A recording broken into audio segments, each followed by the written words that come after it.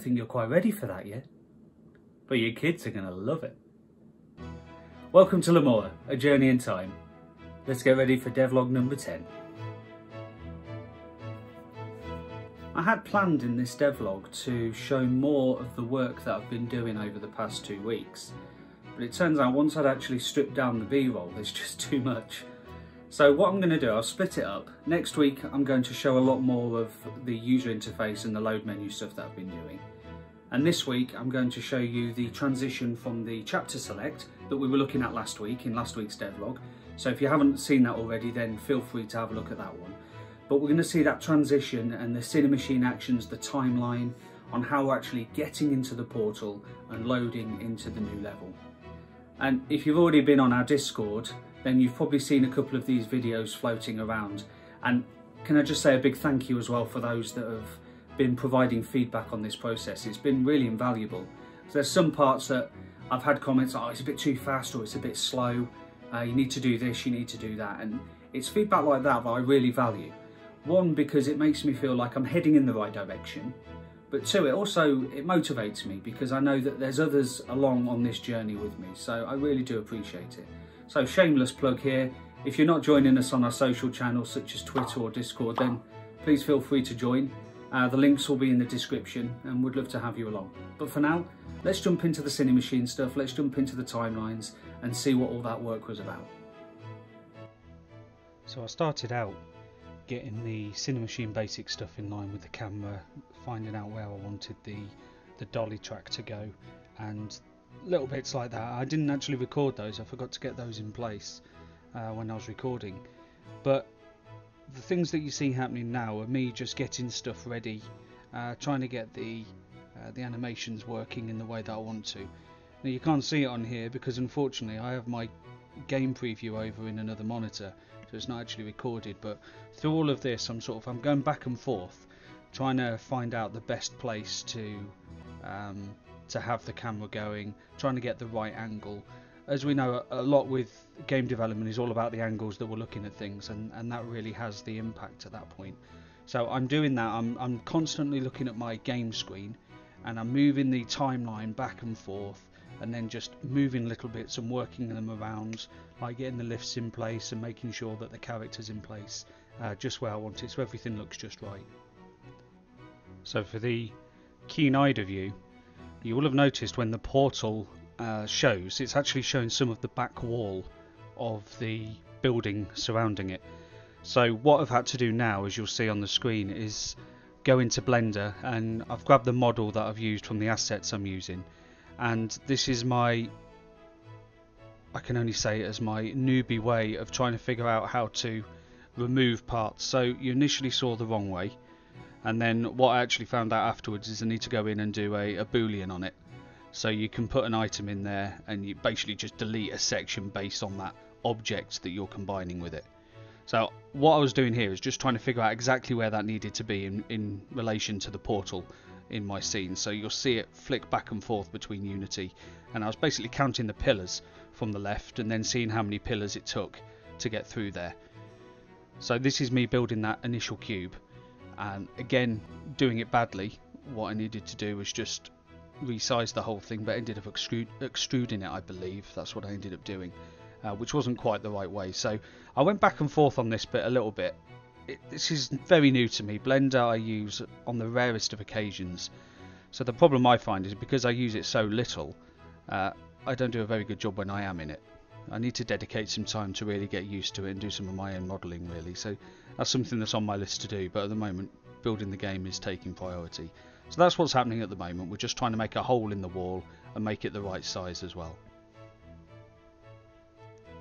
So we can see now I've got my head screwed on straight, and I've made a cube and actually resized it this time rather than extruding it, which obviously worked out for the better.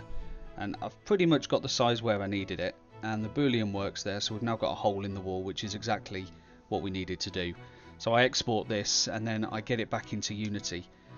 So the way I figured this would work, bearing in mind it all needs to happen on the timeline with cinemachine, is I would actually have two prefabs, two game objects on the scene, one for the hangar without the hole and one for the hangar with the hole.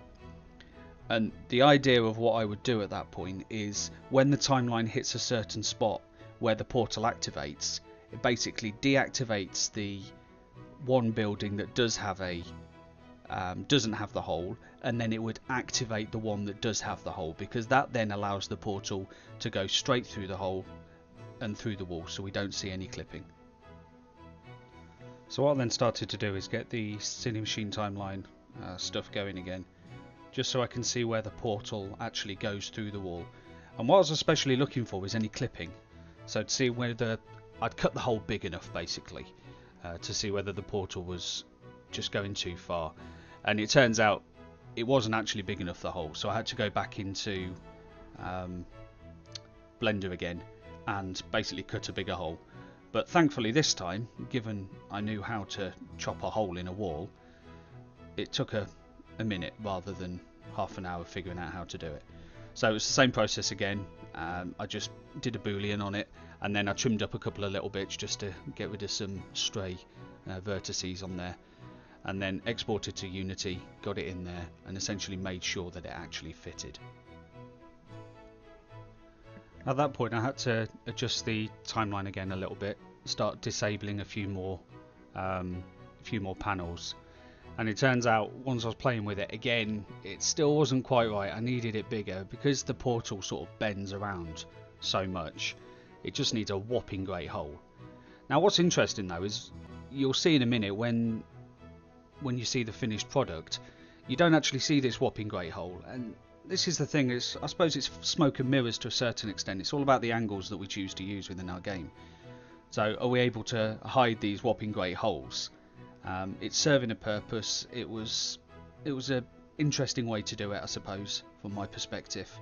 I could have split the model up and just taken a little bit of the wall out that I needed to, but this is essentially the way I decided to do it, and it's worked really, really well.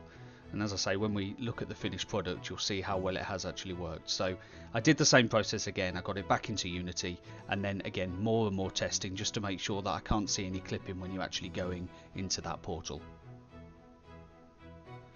So after a few retries and some more cutting of holes, I managed to get it to the point where I was happy with it. I managed to disable enough stuff in the timeline as well, and we got to the point where I was happy to show people. And as I say, some people might have already seen this, but this is the finished product of us going from the menu through the timeline straight into the portal and loading into the starting vault, which will be the beginning of the prologue. So let's enjoy this and take a look.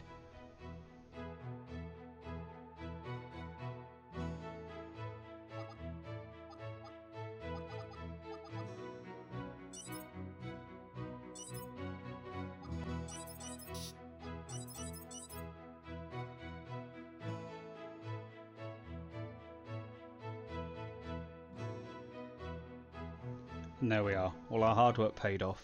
We're loaded into the starting vault, and if I do say so myself, it's quite a nice way to load into a new game. So I hope you enjoyed that. So I'd like to introduce a new segment to our devlogs, and I've dubbed it at the moment Couch Time with Allan. Feel free to come up with a better name.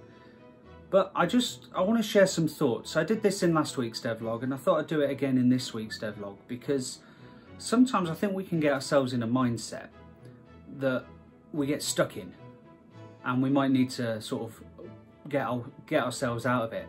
And with game development, I think that's very much the same. We often find that there's indie developers out there who are making absolutely fantastic games, but the problem is they're not telling anybody about them. So I've spent a lot of time over the past couple of weeks, well really since I started development on Mora, I've spent a lot of time trying to build the community and the social media side of things as well. And I'm finding this really, really valuable for a couple of reasons really. One, obviously I can get feedback on whether something is good or not, whether the community actually likes a feature that I'm implementing. But I also find that the feedback from the community and the involvement from the community, it really does help with motivation. Because let's face it, as an indie dev, it's rare that you're actually working on the project full time. Obviously there are indie devs doing this, but some of the time we're having to work full time. We've got family responsibilities, other things that we need to do. And then at the end of the day, when we're tired, we feel we need to work on our game to push it forward. And that's the moment that our community, the people that are around us, they can really help boost us. Because when they get excited over something, we get excited. And I'm finding that motivation to be really, really beneficial.